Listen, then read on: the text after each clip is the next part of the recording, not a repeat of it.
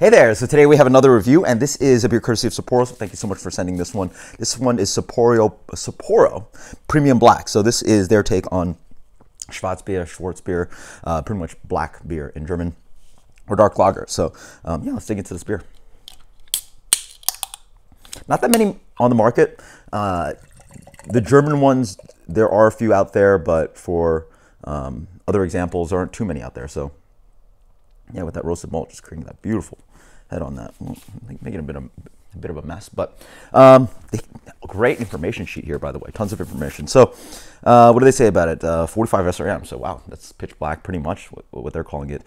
Pours out, I'd say, in a medium brown color, and yeah, you actually, it's not, I wouldn't say it's completely pitch black. There's definitely an obvious kind of ruby hue on the edges, sort of, if anything, a little bit lighter than something like your Guinness. So beautiful fluffy white head on that with a beautiful mocha tan head.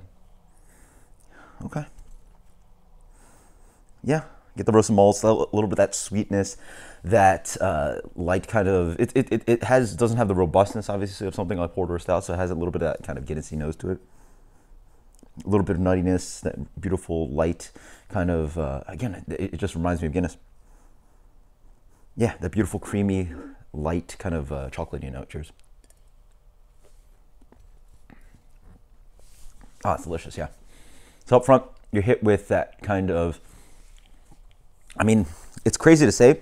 This beer is 5%, Guinness is 4.2. They're obviously very different beers, but the roasted malts are really what, they're low ABV beers with roasted malt in them. So that's sort of like the profile that I'm getting.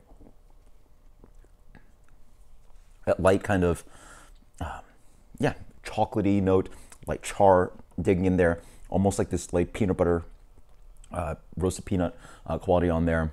A little bit of bitterness on the back end, rides with a little bit more roast and yeah, roasted nuttiness. A beautiful complex kind of chocolatey wafer thing in there. A little bit of a earthy bitterness. And then it's just like lightly watery on the middle, right? It is a 5% black lager. It's not trying to be a full-on stout or anything. But I will say the malt complexity sort of just like drives around while keeping this beer wonderfully drinkable.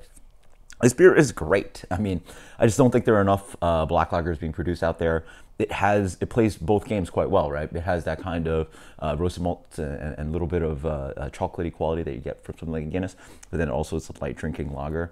So it has that part of the palate that sort of just washes away.